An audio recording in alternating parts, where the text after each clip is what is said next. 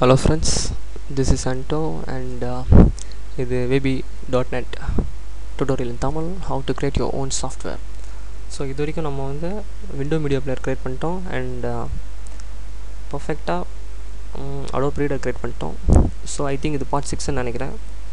So இதில் வந்து நம்ம ஒரு web browser create பண்ண போகிறோம். இது கொஞ்சம் இன்ட்ரெஸ்டிங்காக இருக்கும். சிம்பிளாக தான் இருக்குது, கொஞ்சம் கோடிங்ஸ் தான் இருக்குது. இதிலேருந்து ஆரம்பிக்கலாம்னா பிகினிங்லேருந்து ஓகே, நோ ப்ராப்ளம். ஸோ என்னோடய நோட் பேடை மினிமைஸ் பண்ணிக்கிறேன். முக்கியமாக என்னோடய என்னோடய டுட்டோரியல்ஸ் அதாவது நான் ஃப்ரீக்வெண்ட்டாக டுட்டோரியல் இப்போ பண்ணிகிட்ருக்கேன். அது வந்து என்னுடைய வெப்சைட்டில் ஆட் பண்ணுறேன். ஜஸ்ட் கோ அண்ட் விசிட் உங்களுக்கு தேவைண்ணா. அண்ட் ஓகே, ஸோ இதனுடைய லாஸ்ட்டு டுட்டோரியல் பண்ணது நான் என்ன பண்ணிக்கிறேன், அதை வந்து ஜஸ்ட் சேவ் பண்ணிக்கிறேன். Adobe ஸோ Adobe Reader செஞ்சேன். அது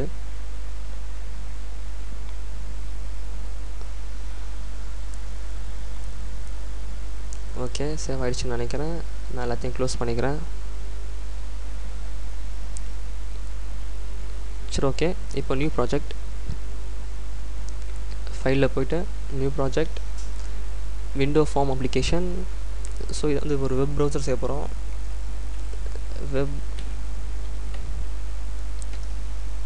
WebBrowser. Sorry guys. சரி, ஓகே. இப்போ வந்து ஒரு ஃபார்ம் இருக்குது, நார்மலாக இருக்க மாதிரி இன்பில்ட்டாக ஒரு ஃபார்ம், அதோட ப்ராப்பர்ட்டிஸ். ஸோ நான் ஃபஸ்ட்டு ப்ராப்பர்ட்டிஸில் போய்ட்டு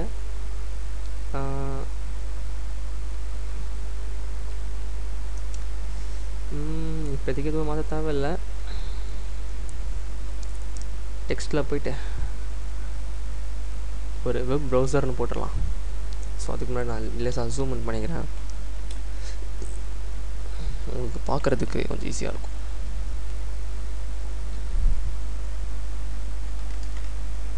web browser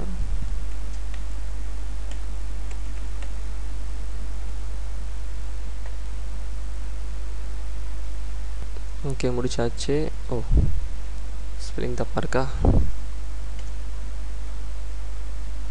browser okay okay.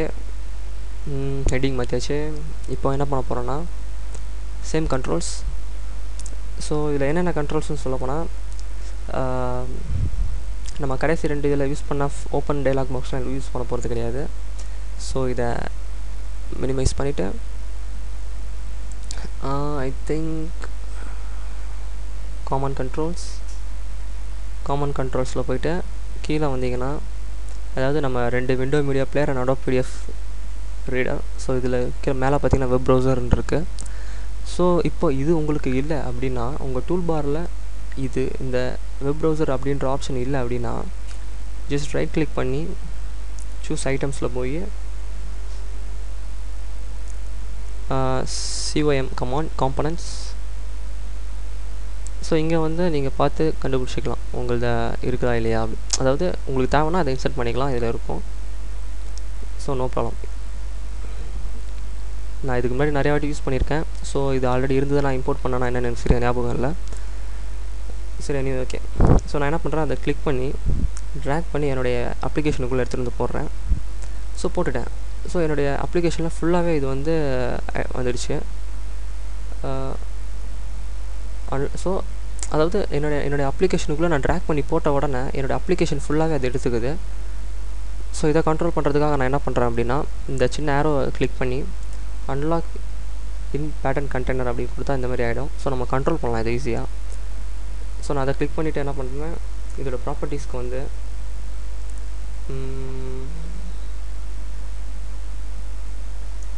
Where it is anchor property.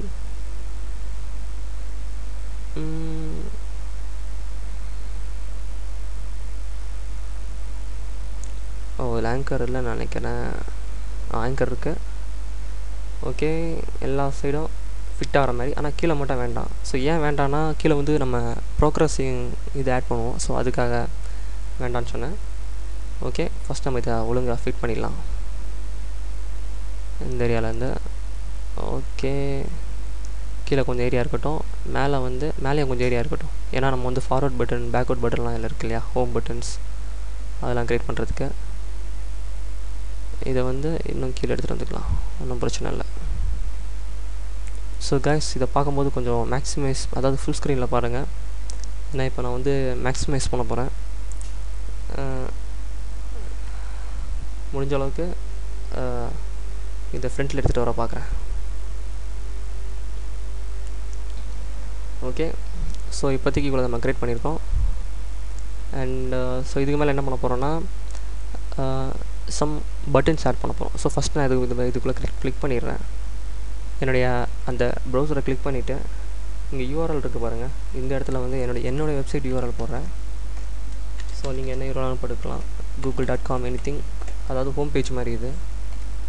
So நான் இப்போ எதுக்கு இதில் போடுறேன் அப்படின்றத நான் உங்களுக்கு, அதாவது நான் இதை ஃபினிஷ் பண்ணும்போது உங்களுக்கு கிளியர் ஆகும்.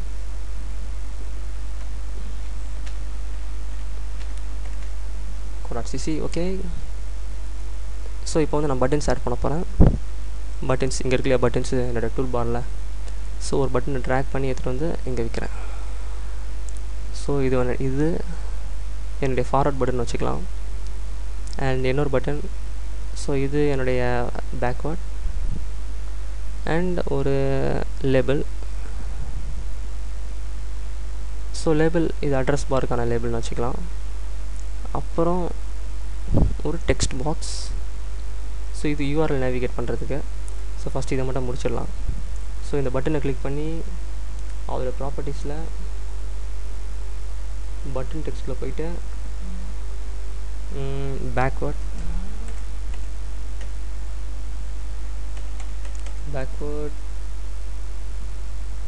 அண்ட் இதில் போயிட்டு ஃபார்வேர்ட்.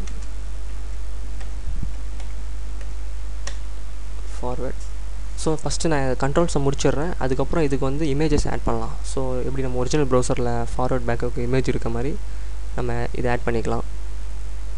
ஸோ இந்த இடத்துல லேபிளை கிளிக் பண்ணி அட்ரஸும் கொடுக்குறேன். அட்ரஸ் இது நம்மளுடைய பார். ஸோ இதுக்கும் ஆங்கரை கரெக்டாக ஃபிட் பண்ணணும். ஆங்கர் ஓகே, கீழே வேண்டாம். ஸோ ஏரோ கீ ப்ரெஸ் பண்ணுங்கள் பர்ஃபெக்டாக மூவ் பண்ணுறதுக்கு.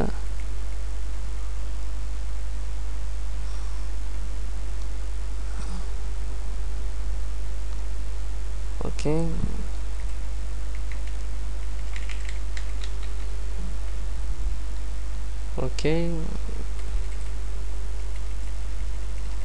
ஏரோ கீ யூஸ் பண்ணால் நல்லா சாஃப்டாக இருக்கும். அண்ட் நம்முடைய கண்ட்ரோல்ஸ்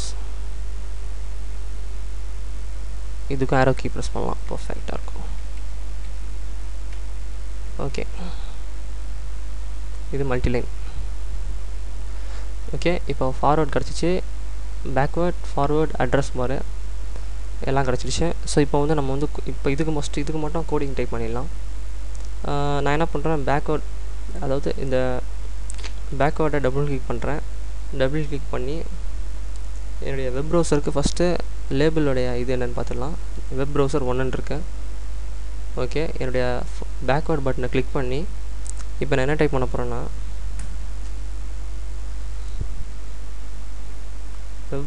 வெப் ப்ரௌசர்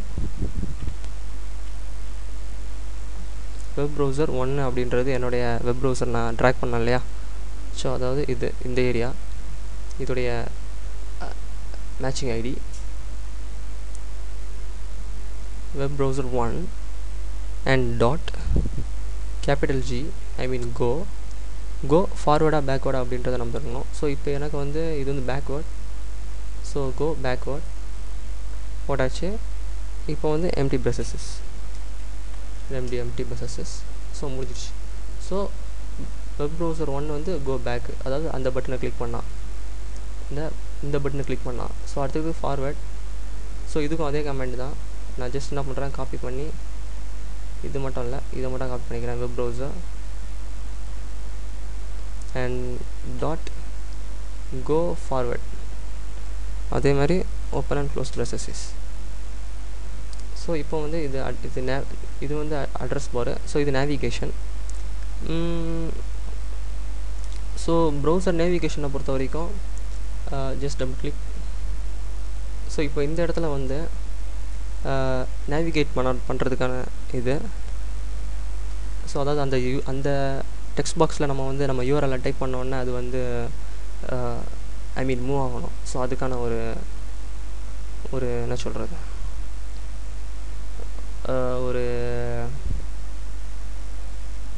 ஒரு ஏரியா அப்படின்னு கூட சொல்லலாம். அவ்வளோதான். WebBrowser 1 dot the navigate. So இப்போ open and close processes. So இதுக்குள்ளே வந்து நம்மளோட டெக்ஸ்ட் பாக்ஸ், நம்ம text capital B, text box 1 இல்லையா, அது text box 1 dot text. Finish ஆகிடுச்சு, நம்ம கமெண்ட் முடிஞ்சிடுச்சு. ஸோ இதுக்கான கமெண்ட் முடிஞ்சிடுச்சு. ஓ காய்ஸ், நம்ம ஒரு தப்பு பண்ணியிருக்கோம். என்னென்னா டெக்ஸ்ட் பாக்ஸில் program type பண்ணிட்டோமா. just cut it out, delete these things, sorry. And actually இது டபுள் கிளிக் பண்ணக்கூடாது. நான் ஒரு பட்டனை க்ரியேட் பண்ணாமல் விட்டுருக்கேன். கோ பட்டன். ஸோ இதுக்கு நான் கோன்னு கொடுக்குறேன்.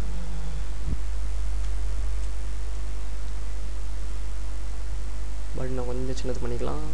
அண்ட் ஆரோக்கு யூஸ் பண்ணி அதை கரெக்டான இடத்துக்கு கொண்டு வந்துடுங்க. ஓகே.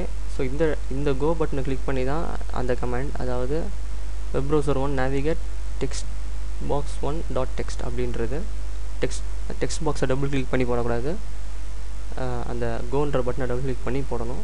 ஸோ இதுக்கு அடுத்தது வந்து ஹோம் பட்டன் எடுத்துகிட்டு வரோம். அதாவது ப்ரௌசர்னால் ஹோம் பேஜ் இருக்கும். ஸோ அதுக்கான ஹோம் HOME. ஓகே. ஆரோக்கு யூஸ் பண்ணி அதோடைய ஃபில்டர்லாம் எடுத்து கொண்டு வந்தாச்சு. ஓகே. ஸோ இப்போ இதை டபுள் கிளிக் பண்ணிவிட்டேன். ஸோ அதே கமெண்ட்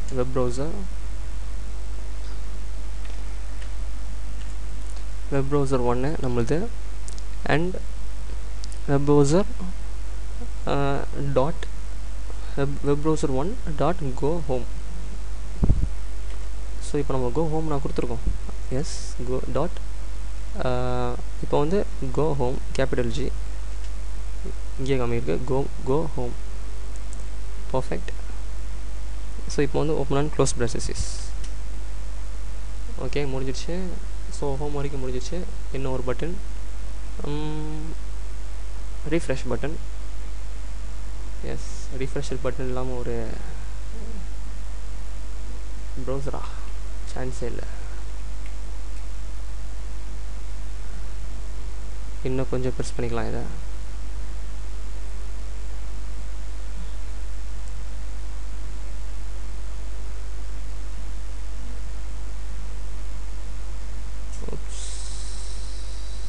இவ்வளோன்னு இருக்கட்டும்.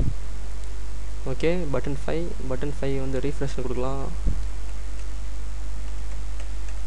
ரீஃப்ரெஷ்.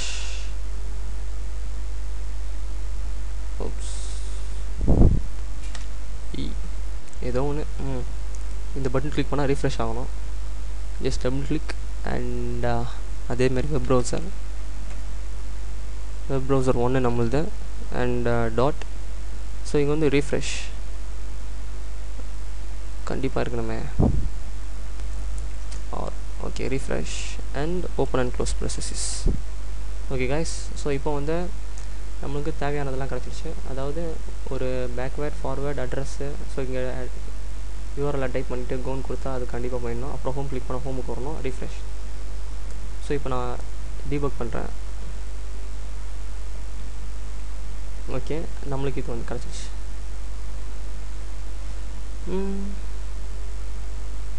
ஸோ நான் ஏன் இது ஆட்டோமேட்டிக்காக லோட் ஆகுது அப்படின்னா, நான் வந்து வெயிட் அ மினிட், ஹேங் ஆகிடுச்சு.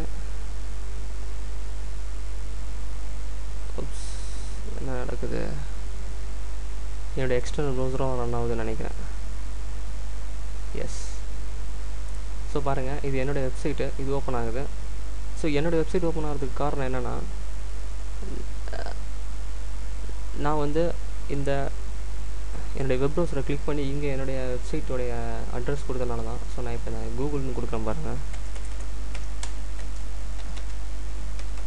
www.google.co.in. ஸோ இந்தியா இது கொடுத்தாச்சு. ஸோ இப்போ வந்து எக்ஸ்டர்னல் ப்ரௌசர், அதாவது நான் எதுக்கு இப்போது இன்டர்நெட் எக்ஸ்ப்ளோரரில் ஆல்ரெடி ஒன்று ஓப்பன் ஆச்சு. அதுக்கு காரணம் வந்து 2 விஷயம். குறிப்பாக இன்டர்நெட் எக்ஸ்ப்ளோரர் ஏன் ஓப்பன் ஆச்சுன்னா, விஷுவல் பேசிக் வந்து மைக்ரோசாஃப்ட் இது. ஸோ அதனால இன்னொன்று வந்து என் வெப்சைட் ஓப்பன் ஆகும்போது ஆட் ஓப்பன் ஆகுது. ஸோ அதனால ஆட்டோமேட்டிக்காக ஓப்பன் ஆகிடுச்சு. ஸோ இப்போ இதை பார்த்தீங்கன்னா google.comனு கொடுத்துருக்கேன். ஸோ இப்போ நான் இதை ரன் பண்ண போகிறேன்.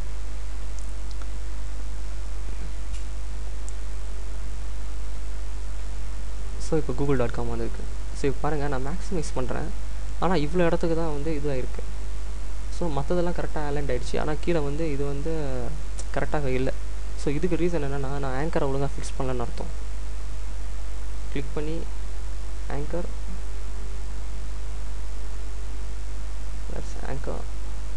பாருங்கள், கீழே விட்டு வச்சுருக்கேன். ஸோ இதையும் கிளிக் பண்ணிவிட்டு இப்போது டீபக் பண்ணலாம்.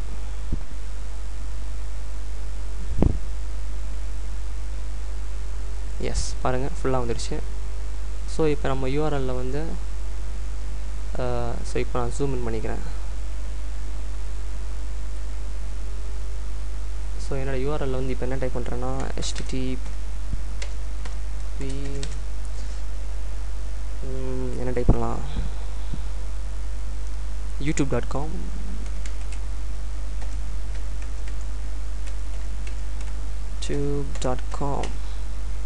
ஜஸ்ட் நான் இப்போ கோ கிளிக் பண்ணுறேன். கோ கிளிக் பண்ணோன்னே எனக்கு அந்த ஐ மீன் யூடியூப் வெப்சைட் வரணும். ரைட், எஸ் லோட் ஆகுது. எஸ்,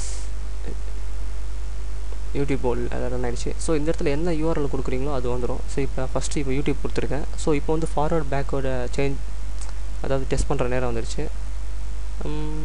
ஸோ இப்போ நான் அதை ரீஃப்ரெஷ் பண்ணுறேன். ரீஃப்ரெஷ் பண்ணால் நமக்கு தெரியுது, சான்சஸ் இல்லை. ரீஃப்ரெஷ் ஆகுது பாருங்கள், ரீஃப்ரெஷ் ஆகுது. ஓகே, இது ஒன்று கரெக்டாக லோட் ஆகுது. ஸோ நான் ஹோம் பட்டனுக்கு கடைசியாக வரேன், ஏன்றதை நான் சொல்கிறேன். ஸோ இது இப்போ வந்து என்ன கொடுக்கலான்னா, any other famous website. So என் வெப்சைட்டை தரேன், sujesh anto.co.cc. பாருங்கள், என் வெப்சைட் லோட் ஆகிறதுக்கு கொஞ்சம் டைம் இருக்கும். அண்ட் ஓகே, என்னோடய வெப்சைட். ஸோ என்னோடய வெப்சைட் நான் ரீடிசைன் பண்ணிகிட்ருக்கேன். கூடிய சீக்கிரத்தில் எல்லாமே மாறிடும். ஐ மீன் சீக்கிரமாக லோட் ஆகிற மாதிரி ஃபிட் பண்ணுறேன். ஸோ நிறைய டுட்டோரியல்ஸ் இருக்குது, போய் பார்த்துக்கலாம். ஸோ இப்போ பாருங்கள், நான் வந்து ஃபார்வர்ட் அண்ட் பேக்வேர்டு செக் பண்ணுற டைம். ஸோ இப்போ என்னோடய வெப்சைட்டில் இருக்குது. ஸோ இதுக்கு முன்னாடி வந்து யூடியூப்பில் இருந்தது. ஸோ நான் பேக்வேர்ட் போகிறேன், பாருங்கள் யூடியூபுக்கு வந்துடுச்சு. ஸோ இன்னும் பேக்வேர்ட் போகிறேன், google.com. ஸோ இப்போ ஃபார்வர்ட் போகிறேன், யூடியூபுக்கு வரணும், யூடியூப் வந்துடுச்சு. ஸோ ஓகே, ஆனால் பாருங்கள் அந்த யூஆர்எல் வந்து சேஞ்ச் ஆகலை. ஸோ இதெல்லாம் எப்படி ஓவர் கம் பண்ணுறோம் அப்படின்றது நான் லேட்டர் வீடியோஸில் சொல்கிறேன். சம் எக்ஸ்டர்னல் கண்ட்ரோல்ஸ் ஆட் பண்ணுறது. ஸோ இப்போதைக்கு நம்ம என்ன பார்த்துருக்கோம், பேக்வேர்ட் ஃபார்வர்ட், அந்த அட்ரஸ் யூஆர்எல் எப்படி நேவிகேட் பண்ணுறது அண்ட் ரீஃப்ரெஷ். ஸோ இப்போ ஹோமை கிளிக் பண்ணுங்கள். ஹோமை கிளிக் பண்ணோன்னே பிங் சர்ச் இன்ஜினுக்கு போயிடுது. ஸோ இது ஏன் அப்படின்னா, நம்மளுடைய இது ஆக்சுவலி பிங் வந்து மைக்ரோசாஃப்டோடையது. அதாவது அவங்க விஷுவல் பேசிக்ஸில் அவங்க எம்படாக வச்சுருக்கதே இதை தான் வச்சுருக்காங்க. ஸோ இதை வந்து நம்ம ஸ்பெசிஃபை பண்ணுற ஹோம் பேஜை எப்படி மாற்றுறதுன்றதை என்னோடய நெக்ஸ்ட் வீடியோவில் சொல்கிறேன். ஸோ இப்போ டைம் ஆச்சு கைஸ், தேங்க்யூ ஃபார் வாட்சிங் and happy mother's day. Thank you.